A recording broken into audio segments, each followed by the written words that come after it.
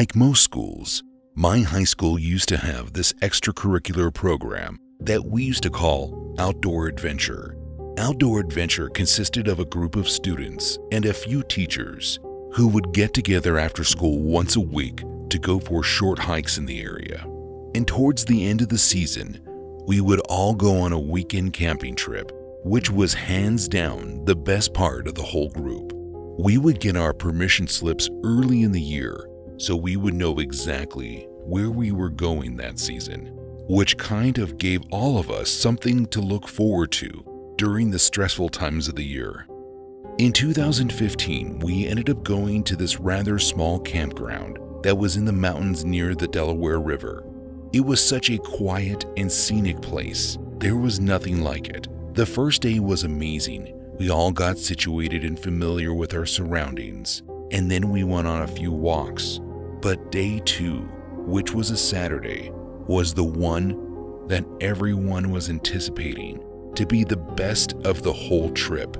We were going kayaking down a stretch of the Delaware, and we had all been looking forward to it since we saw it on the schedule. The final day came, and we all made our way to the 2 vans that were taking us to the 2 spots where we would park.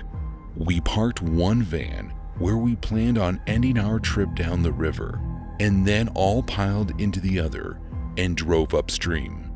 After we got to the small bank on the river where we had planned to set off, we all began inflating our kayaks and getting into the water. And in no time, we were off. Now, we had been warned that since it had been a rainy season, some parts of the river might be moving a bit faster than usual. But it was nothing that we shouldn't have been able to handle. Plus, we had multiple experienced chaperones with us in case something bad did happen. So none of us expected anything bad to go wrong. But I guess that's sometimes when everything goes wrong. I was in the back of the line of kayaks as we made our way down the river. The only person behind me was one of our teachers, Mr. Flint, who ended up stopping to use the bathroom in the woods and said he would catch up. One of the chaperones in the front of the line began passing back the message from one student to the next that we were going to be hitting some minor rapids, but to be ready for them. In no time, I could start to hear the sound of running water turn into more of a rushing sound. I wasn't concerned though. It really wasn't going too fast. It just didn't feel like a lazy river anymore. That was when things went from fun to horrifying.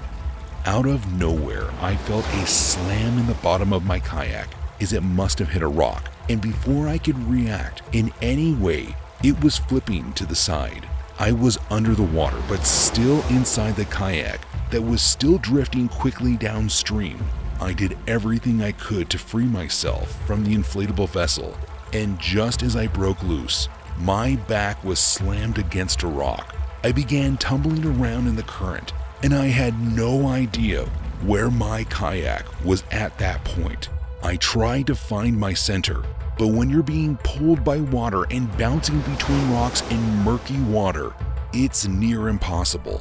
I could hardly tell which way was up, let alone move in that direction. I was at the mercy of the river, and I don't think I was going to make it out had it not been for Mr. Flint. At first I thought a paddle from the kayak had hit me in the chest, but to my luck, it was Mr. Flint's arm grabbing onto my shirt and pulling me above the surface. It was a highly stressful moment, but he did his best to get us to the end of the rushing water as fast as he could. And once he did, we both loaded into his kayak and caught up with the rest of the class.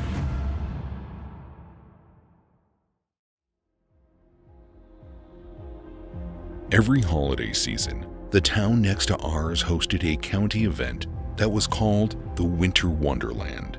It was a small festival that would be held in the center of a small town in upstate New York, and it was mostly just baked goods being sold by vendors, while local talents and artists would perform.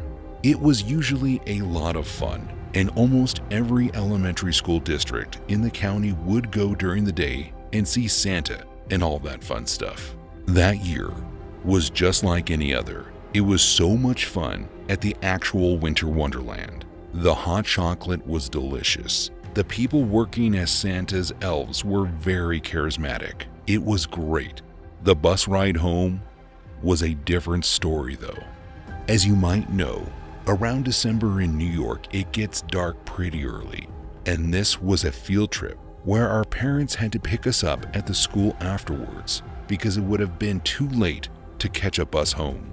So we left the winter wonderland around 4 in the afternoon. So it was already getting dark, and right before we left, it started to snow. This was nothing new though. It snowed all of the time, so none of us kids were worried. I'm sure the bus driver was doing his best, but sometimes accidents happen. As we were making our way down a hill that had a small bend towards the bottom, we all felt the bus shake a bit, and as we got closer to the bend in the road, the bus wasn't turning. The bus driver told everyone to hang on tight, and before we knew it, we were flying over the side of the hill. The bus tires tore through the freshly powdered snow on the ground as we barreled toward the trees ahead of us at what felt like light speed, but was probably like 20 miles an hour. I'll never forget the image of a bunch of my classmates scrambling to their seats, trying to get our seatbelts on, but most of us weren't fast enough. Most of my classmates ended up with just a few bumps and bruises. As for me and 2 other students, we went flying. You see, I was in an aisle walking around, even though the teachers told me not to, and when the bus lost traction, I couldn't make it to a seat in time. I was facing the back of the bus when it made an impact with the trees ahead of us. All I remember is being ripped backward off of my feet from the force, and then I woke up in a hospital bed 4 days later. When the bus hit the tree line, I, along with 2 other students, were launched through the front windshield of the bus. One of them ended up being just fine somehow. All she needed was a few stitches. I apparently went head first into a tree and had to be placed into a medically induced coma for a few days while doctors worked on my skull. As for our other classmate, he didn't make it out of the ambulance. He was the first of us to go through the windshield, and I believe the impact of the glass plus the impact of the frozen ground caused too much damage, both internal and external. Our school district never attended winter events that required buses again.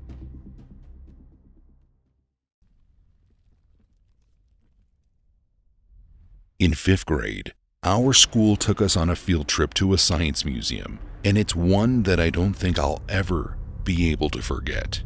The more I think back on that day, the more I realize how dangerous the situation was for all of us who were there.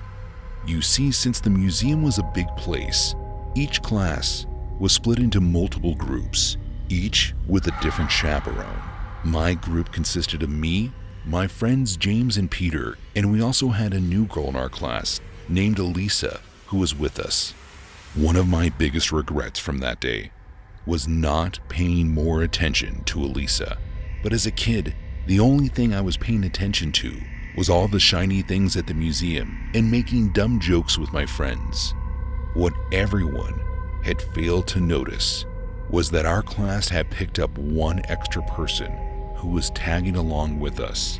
Most of us just assumed that it was one of the other students' parents that were there to chaperone, so none of us really thought twice about an extra adult, especially since he had been following us around to all the exhibits and interacting with us and our chaperones as if he belonged there. He was giving us all sorts of lessons about what certain exhibits were all about, and everything seemed normal. That all changed about 20 minutes before we all expected to load back onto the buses and head back to the school. It was at the time that Peter's mother, the woman who was our group's chaperone, noticed that Elisa was no longer with our group. She tried her best to keep calm about the situation, and she let other chaperones and the teachers know what was going on. And soon enough, security and museum staff were looking all over the place for Elisa, but after searching for about an hour, there was no sign of her. That was when the police got involved, and they ended up looking at the security footage of the museum that day. It turns out that that charismatic man that we thought was a chaperone was someone who followed our class into the museum that day. The footage from the camera showed the man kneeling down and talking to Elisa before the two both made their way outside into the parking lot. It was there that she seemed to get into the man's car on her own without being forced. The police believe that he lied about something to make Elisa believe that he was taking her back to the school or home or something of that nature. There was no sign of the man's car or Elisa for a few weeks, but then word began to spread quickly around the town that police had found her body off a small trail in the woods, off a side road just 15 minutes away from the museum. Not too many details were made public about the state of the body, only that she had been brutally beaten before her death. The school was in trouble for not keeping a closer eye on their students during the trip, and the entire grade was shaken up about what happened. None of us really gotten to know Elisa, but we all wish we had.